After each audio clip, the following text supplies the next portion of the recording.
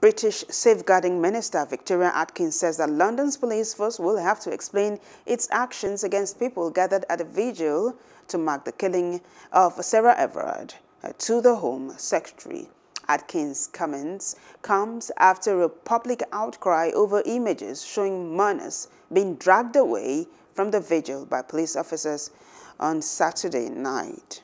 Hello, hope you enjoyed the news. Please do subscribe to our YouTube channel and don't forget to hit the notification button so you get notified about fresh news updates.